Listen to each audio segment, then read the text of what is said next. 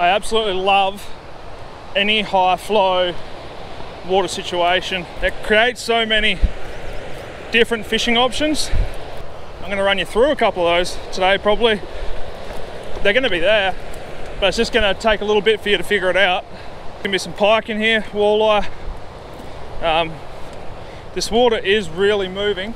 This little spot in here has to hold walleye. If I lose this one, I'll lose this one. All right, soft plastic time. There we go. That's a walleye, I think. Quick, quick, quick. I don't have my net set up.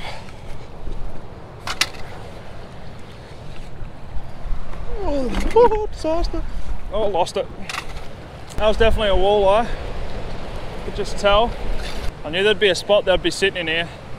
It was right close to the rocks here. There we go again. That's a better fish. Drag's probably a bit too tight. Could be pike. That run. I love this. This lure for $2 has been a pretty good lure. Oh yeah, big slew shark. Well, not big, but a nice one. He's going to go again here, I think. Oh, there it goes. Oh, they fight hard, these buggers. I'm going to do something a bit different here. Do it easier down at the water level. Oh, there goes another pike. There we go. Nice. Pretty solid pike. Good one to start with. I'd say he's probably a 30-incher at least. Look at the colour on that guy. That soft plastic worked a treat. I know there's a few more there, so let's get back into it. Nice fish. All right, buddy. Just chuck him in. Off he goes. Always check your leader after hooking a pike. Almost guaranteed to scuff it up. I really should put some 30-pound on, but I'm not gonna. I think I have to cast this way a bit more. Out in the current, let it swoop around and slowly retrieve back through this little flat. Like I imagine the fish are pretty stacked up here, so I feel if you don't get a bite straight away, you're probably a little bit too high. I find most fish do sit low in this sort of river system. You kind of have to be okay to lose a bit of gear. I'm gonna let it sink to the bottom. I've got to be careful, it must be a snag there. I think there's a rock bank. Yep, there it is. No, I lost it, no! No! Oh, I'm devastated. Well, since I lost my favourite, we're going with the Mr. Twister double tail. So versatile. Catch a lot of fish on these, they're so good. There we go. Right, they're in close here. This guy hasn't gone yet. Oh, that's a big fish. There we go. It's not big, but it's bigger. Well, not about the same size. I'm going to try and wear this guy out a little touch. I'm going to go the same method. I'm going to get down here on the rocks. Oh, he swallowed this, so I've got to be careful.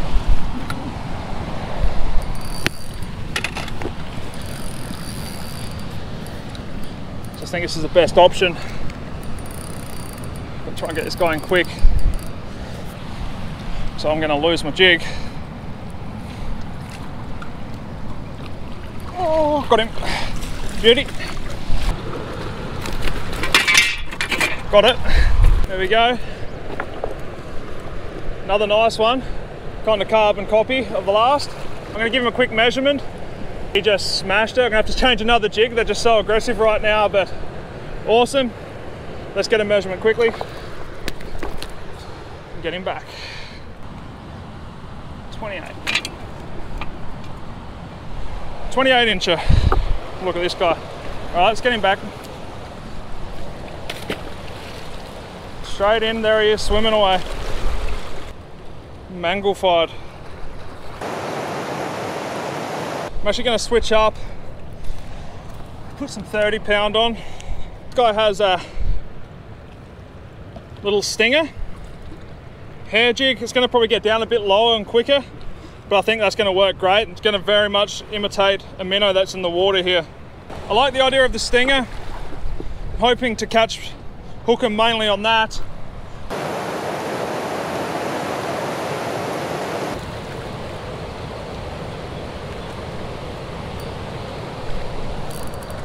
There we go. Oh, that looked different. Could be a pike. It's fighting like a pike, but it didn't look like a pike. Oh, it could be a pike. Just got to get low enough in there. Oh, it's a walleye. That's a walleye. That's a nice walleye too. It's just on the stinger. It's just on the stinger. Come on, buddy.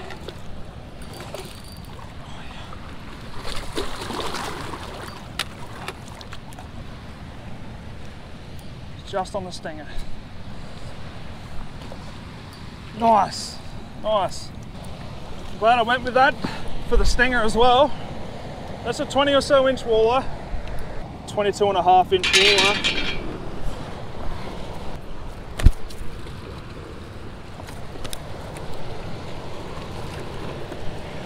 There we go. It's a nice fish actually. 22.5 inch walleye. That hair jig just worked a treat, and the fish are just fired up today. It's an awesome fish.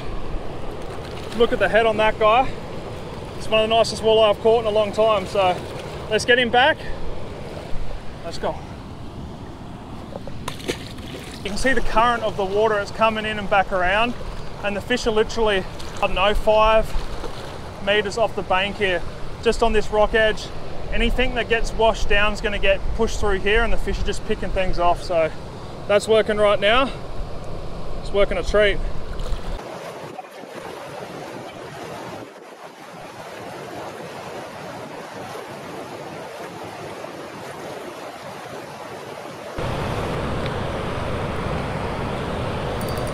Oh, there we go. Oh, that's a decent fish. Decent fish. That's a decent run. Kind of hit me in a different spot where I haven't been hit before, a bit further back, and that's got a nice bit of weight to it. Nice bit of weight. Oh, he's gone out in the water here. Just going to tighten my drag just a touch. Need to get him back around here. I'm thinking it's a nice pike. Oh, he's going upstream here. Try and get him back up and around here. Good, you can see I've kept my rod over this way to try and lead him back this way. He's not finished yet. I might have to try and take my opportunity here if I get one. Oh, side hooked a pike. That's why he's fighting so heavy. It's going to be ugly. Ah, yuck. I really don't want to damage this fish too much. Come on, bud. Let's try and lean him this way. His head will be facing this way. I don't want to try and drag him tail first. That's the worst thing about foul hooking a fish is when you've got their head, you can control them a lot more. If you're kind of on their body or under their gill rakers, body's probably the worst spot, or tail. I've hooked a tuna on a tail before, and that took bloody forever to get in. There we go. It's probably the nicest fish of the day. They fight so hard, but look at the pattern on the guy. He's got those little ovals of silver with that green mixed in, and that predatory mouth there is just unbelievable. It's so good for these waterways. They're so good at picking anything off, and that tail, so distinctive, like a tiger. All right, let's get this guy back to fight another day. See you, buddy. Well, that was fun. Wasn't expecting to catch that walleye. Nice fish, 22.5. Some really nice pike. Gonna go for lunch. As you can see, oh, they're busting up, the dogs. I could sit here and fish and do this all day, but I want to see what else is in the little Saskatchewan. Gonna get the Sunfire cruise down the end here. There's a bit of a fork in the river. I'm gonna set up with some leeches and some worms, have a bit of a bite to eat, fish from the bank. The water's a bit slower going down there, so just a pickerel rig and just relax, and we'll see what else there is in this river.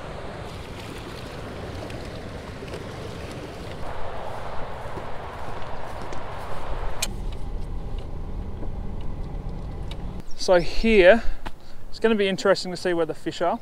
Thinking you can kind of see in this line here, there's a point where the flow slows down. The white bits of foam circling and stuff. I'm thinking the fish are just going to be on either side of that. Just sitting there picking off anything that's coming through. Worm on the bottom, a couple of leeches on the top, 3/8 sinker, paternoster walleye rig. Just going to go straight out on the edge of the current. Or in the current, whatever, it's up to you then. Oh, bites. Little bites, I think. Oh, missed it.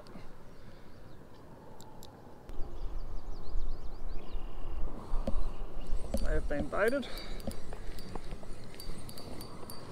Or weed. Is that, oh, this fish is still on. Oh jeez, that's crazy. Oh, it's a walleye, nice. Such a subtle little bite. Oh no, it's a sucker. Cool. I knew there were suckers in there. Different fish. Oh, and he's off. Off you go, fella. You're almost there. There he goes. And that was on the worm. You can kind of see there's water rushing out this way, and on the right hand side of the bank there's a bit of current going there, so I assume the water's kind of funneling up and the fish are sitting in between.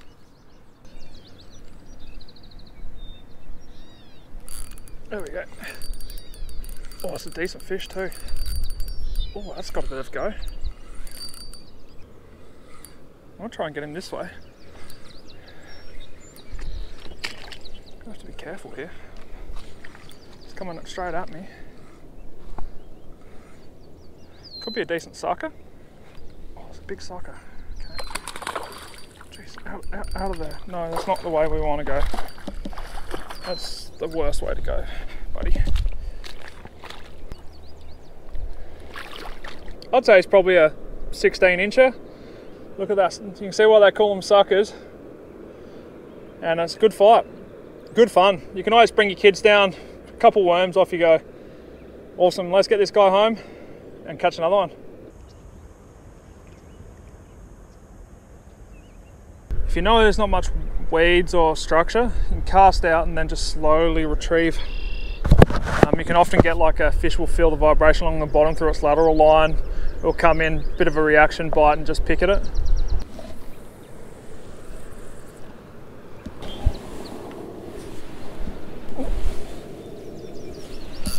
There we go. As I put it down,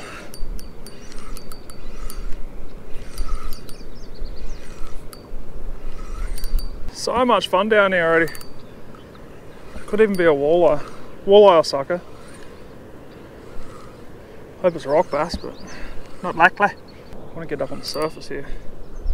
It's a bit heavier than I thought. That's a walleye. Nice. Actually a nice eater.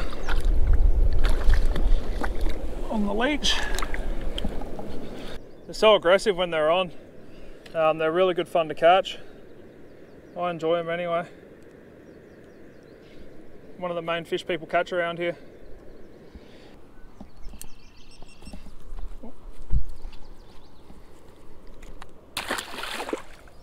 He's just gone.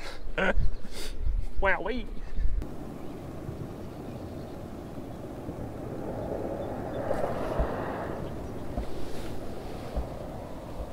Just missed it.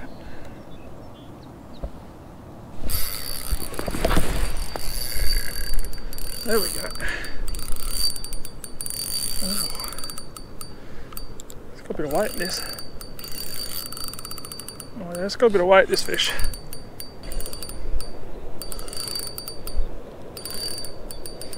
Oh yep. I think think this could be staying low. It's either a real big sucker, a carp, or a walleye.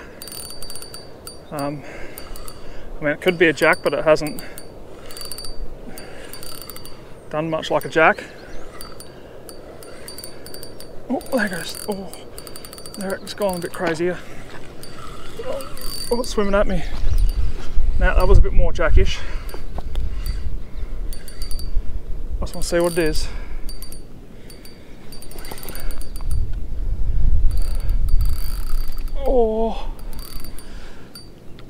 Oh, it's heavy.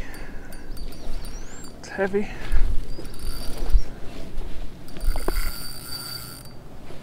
I think it's a walleye. Oh, it's everywhere.